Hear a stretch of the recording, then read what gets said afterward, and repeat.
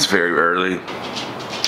Waiting on Sager. Amara's like, what are you doing? I gotta go early, bud. Hey. Oh, big stretch. You see a little bit. Ooh, you gonna play all day? I'll see you later. Waiting on Sager now, who's running late, and I made a bet or learn last night that he wouldn't beat us to the mountains. It's probably not positive. Headed to Breckenridge right now, I do believe. Yeah, Breckenridge. Breck. We made it to Breckenridge. Ern beat us here. He's already up in the mountains. He won this round, but he won't win on the slope. You know what I'm saying? Late boys. Already hit how many runs, Bran?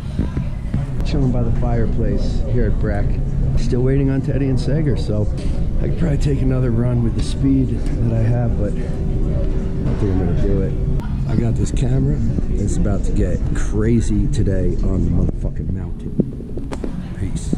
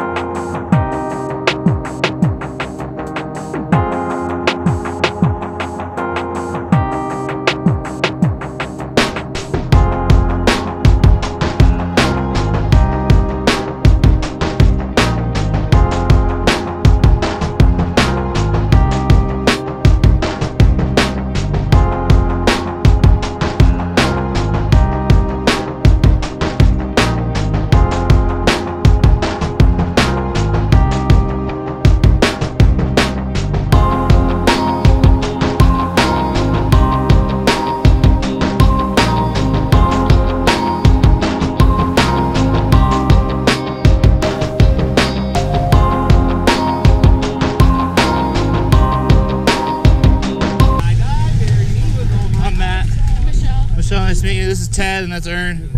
Hey, how are you, Michelle? From Wisconsin. Nice. Her first time here? Yeah.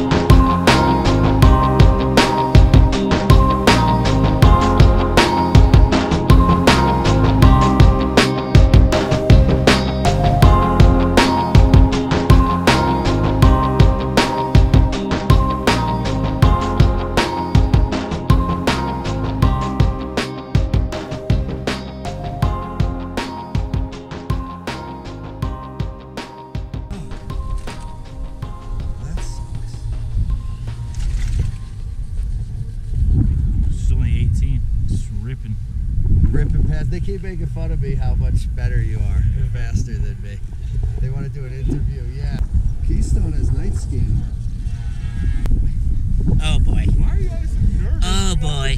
Gotta get off the lift again. I don't understand this. It's the backpack. It's the prep time. Jesus Christ. She helped him off the lift. Brandy's gonna love that one.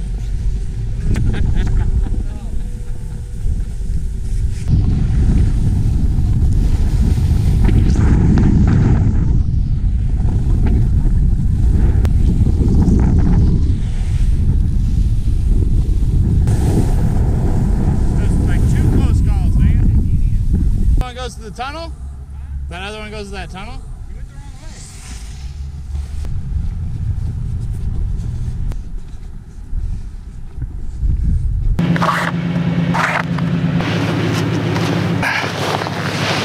Oh, it's like, what time is it? 12:30? 1 o'clock? Ern's lost. Ern's lost? He hit you up? He just said he's lost. Oh, he texted me and said he was good. Whew, well, we lost Ern again. Another shirt coming. But yeah, the snow is bad. Spring. Yeah, it's really sticky. It's really slow. It's supposed to snow again next week, but if it doesn't, then the season might be over. Might be a short, not so amazing season. Oh damn. That snow is so sticky. Did Ern ever get back to you that he was found, or? No. Ern went missing. Ern's gone. See you at home, buddy. We're out. I would think. Yeah, you can pay on your phone or you can pay at the box if you would like. Either or. So when you come to Breckenridge, make sure you pay because they will boot your shit. 11. Martin's been home for a long time, so he's probably gonna be crazy. Going a little crazy because he can't go outside. Like, well, he can go outside on walks, but he can't run like he wants to until the stitches are gone. And they said 2 weeks.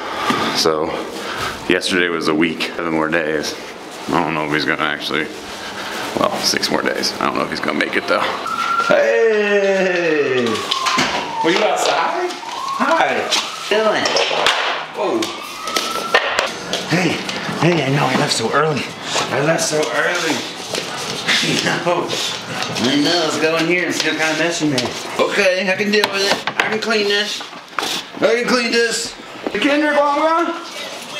Damn, Lamar, you staying humble out here, huh? Home, well, I am home. We lost Ernie. Phone's ringing. Maybe this is Ernie. Hello? Sure, I found out yesterday my lease is up a month earlier than I thought, which means I have to completely plan my life.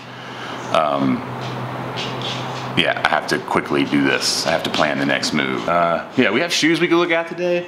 But honestly, I'm exhausted and I have a bunch of stuff I have to do. I have to go out to dinner and then I'm still gonna get this vlog edited and it's already 5:30, so I don't know. Yeah, we're not gonna look at it. We'll take a look at the other Pharrells tomorrow. I don't have anything else coming. Well, oh, that's not true. I have the triple black Y3 Psycho because they dropped a black version, of course. Fuck me. I don't think there's anything else coming. Nothing I can think of.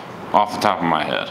I can't even think of anything coming like next off the top of my head that I'm like going like, yeah, I don't know, my brain might just be fried. But speaking of shoes, they've dropped actually now. They were coming soon, but now they are here and you've seen them everywhere because Adidas has basically sent this shoe to everyone. Definitely not my cup of tea, but I think the shoe is interesting and I want to talk about it from a, I don't know, it's not a review obviously because I don't have the shoe. I'm not gonna buy the shoe. There's nothing that would get me to buy the shoe. It doesn't have Boost. If it had Boost, I probably still wouldn't buy it. I do appreciate some of the design aspects and I do appreciate some things about it. There's some things about it that I really just don't think hit the mark. It does have some context, which I didn't actually know when I first saw the shoe, but once I looked into it, I learned a little bit more. Deerupt, the Deerupt, which is disrupt and erupt smushed together. This shoe is a little different. So this shoe is like most Adidas stuff, which is kind of what I appreciate about Adidas is them going into the archives and building on ideas that may have not been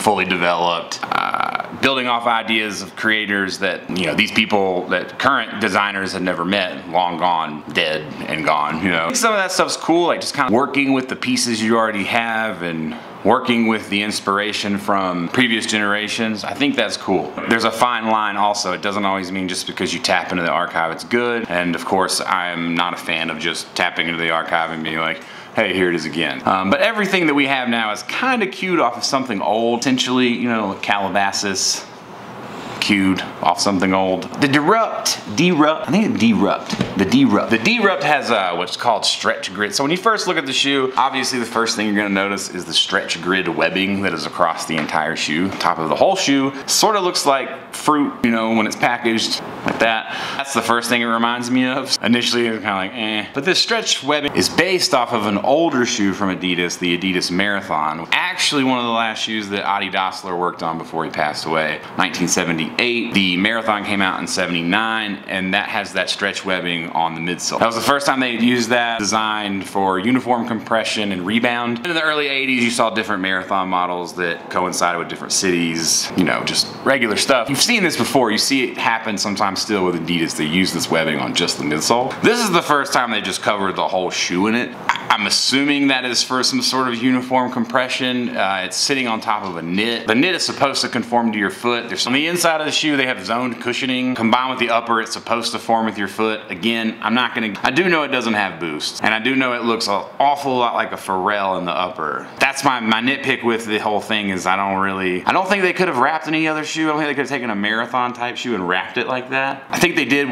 what they could with what they had, and they went with an idea. And I think this shoe, you're gonna see it everywhere. Don't know that it's gonna be a huge seller. I don't think everyone's gonna get it. And I don't really think that a lot of people even understand or know the lineage behind it. They just see a crazy shoe that looks like it's wrapped in pantyhose. I also don't know what happens if you rip that webbing. Like if you just rip or snag one little piece, the whole shoe is just kind of fucked at that point. But I don't know how tough any of that is. It's almost like I should get the shoe just to check it out, but I don't want the shoe. The basic idea behind the whole thing was to look very graphic, which they achieved. The red, white, and blue looks super, super graphic, like almost out of a video game. The shoe was designed in Tokyo, I believe. I think this is a sector of Adidas Tokyo. I could be wrong on that, but I'm pretty sure I read that somewhere. Another thing that was interesting about the shoe is that Adidas designers sort of alluded to the fact that they designed this shoe with Instagram in mind, which is super different, you know, but taking note of the way that people shoot their photos, the way I shoot my photos, I think is what they're talking about, where one foot is planted flat. So they designed the shoe so that it was basically photogenic from the top, looking down at the toe box. I guess to motivate people to share on social media more, making the shoe more photogenic. I don't know, it's definitely different. It's definitely gonna get comments, I guess, if you post that shoe, negative, good or bad. Really,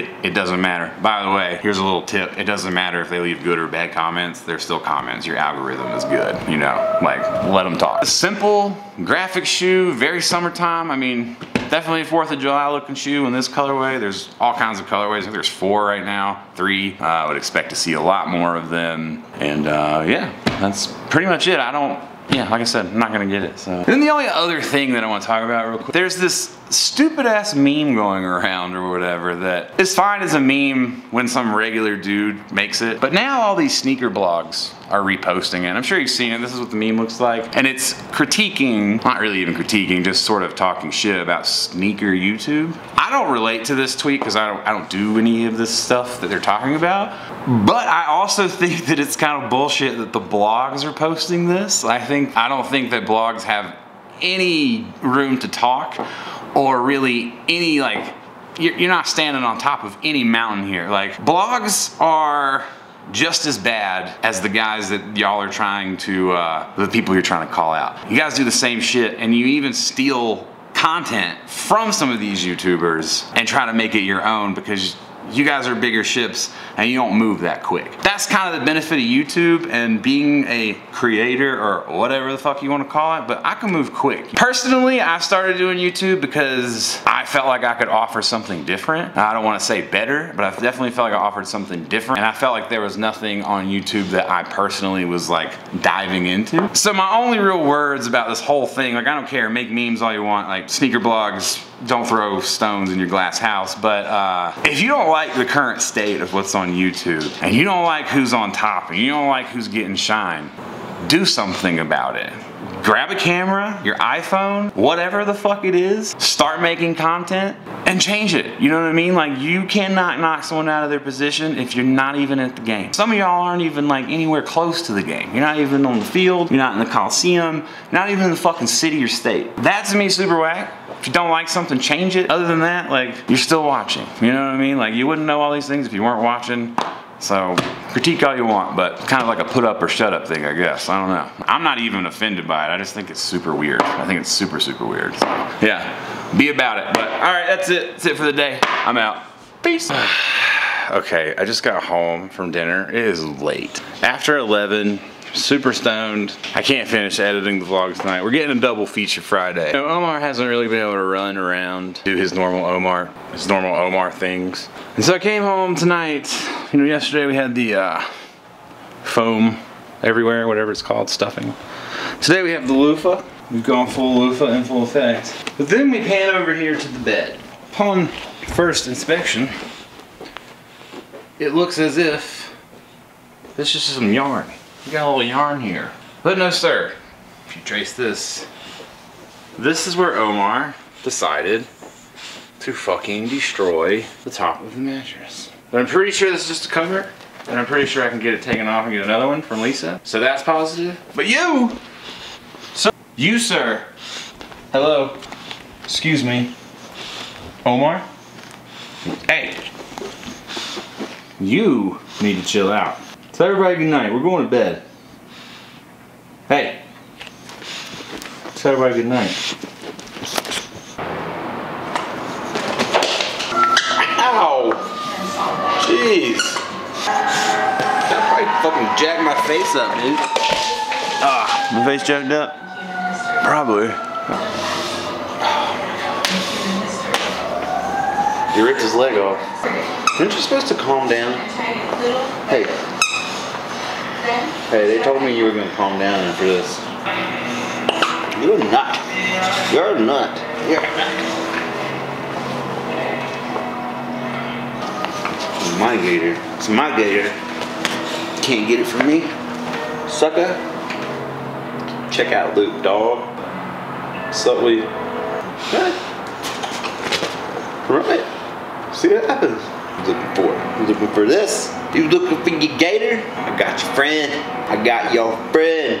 Yeah. What you gonna do? You gonna try and save him? You can't save him. One more move when he gets it. Even though you already pulled his arm off, so what do you care?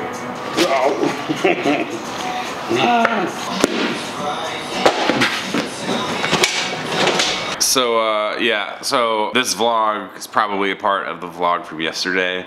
I started editing last night, went to dinner, ended up taking way too long at dinner. Went to the fucking Cheesecake Factory, which is the only thing good there. I'm convinced the only thing good at the Cheesecake Factory has cheese in the name. So I got cheese fries, cheesecake, everything else is kind of trash. Last night just like kind of got away from me. And I think I said earlier this week that it was a crazy week and I just have a shitload of stuff going on. Just like not vlog stuff right now. Trying to get ready for this drop has been crazy. Trying to keep my sanity has been somewhat difficult. Sorry for the lack of consistency that's still just as frequent, but yeah, I don't like getting off schedule. But I did, and it happened, so it's all good. Anyway, everything should be situated, I think, for the weekend. The drop is on the site now, everything that's coming soon, so you can check it out now. Well, you can't check it out, but you can look at it. OhIt'sTeddy.com if you want to check that. Yeah, like I'm really looking forward to the weekend and relaxing. It's just been such a long week. I need a vacation or something, but I don't even have time for a vacation because I gotta go, I don't know, my lease is almost up,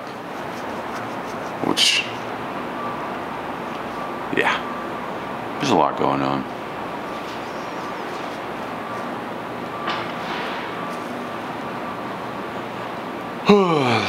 Including your crazy ass, who cannot go run and frolic, and you're driving me nuts. They're crazy if they think I'm putting up with you being this crazy for another, I don't know, 4 days.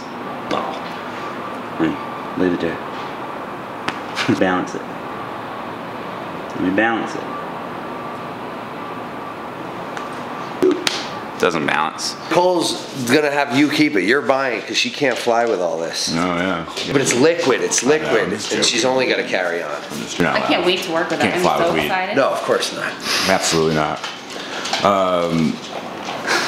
Yeah, so last time I saw you was on the vlog, you got lost. Well, yeah. I'm also editing right now, which I've been doing all morning, but there's really no footage of you other than you getting past. Come on. You say this every time. What about where I jump past the cabin? I have that. I do have the jump. I do. Anything in the park or me falling down the hill, or I was too far away? You're too far away. Most of there's. I waited all day for this. I know you tweeting me last night and like.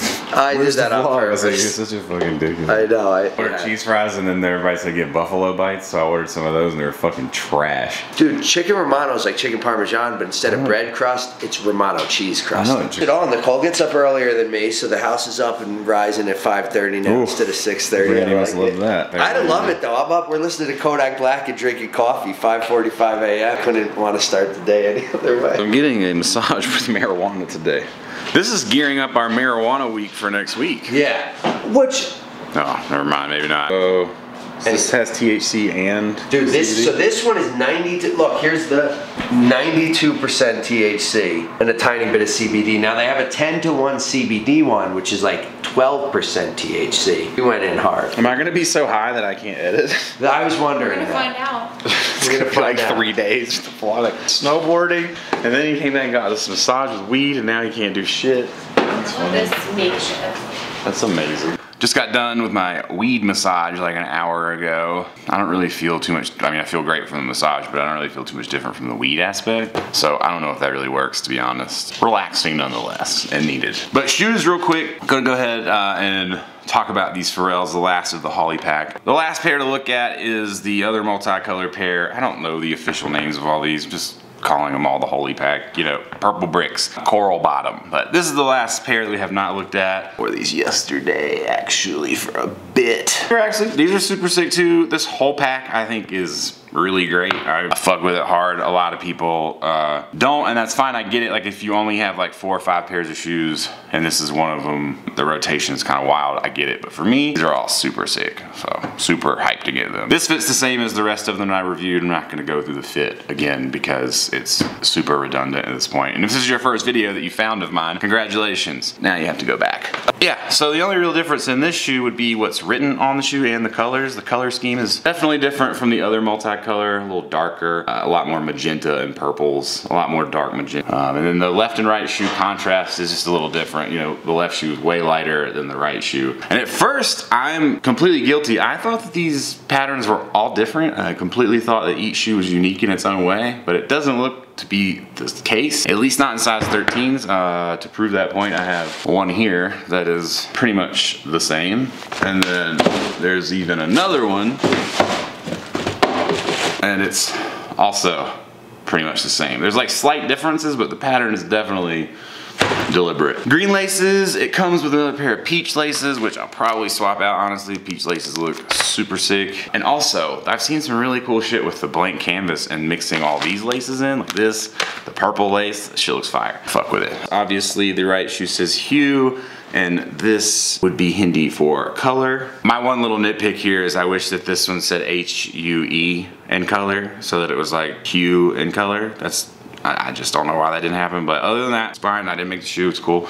It's just something I would have done. With the duality of different languages, and then you have the coral, trail bottom, you know, coral, green laces, purple, multicolor. So, yeah, so these are super, super cool. There's a couple of quality things on these. Like this one has a snag, and then the other pair in here has a little snag on it too. So that's kind of whack. Not really like, you know, I guess it happens, it's whatever, they're shoes, but I can see people bitching about it. Super hyped to have gotten them. I'm glad that I got all the pairs. Or else the Afro pack I fuck with, a lot of people aren't feeling them yet. I'm sure they will come around as they tend to, but I rock with it, so.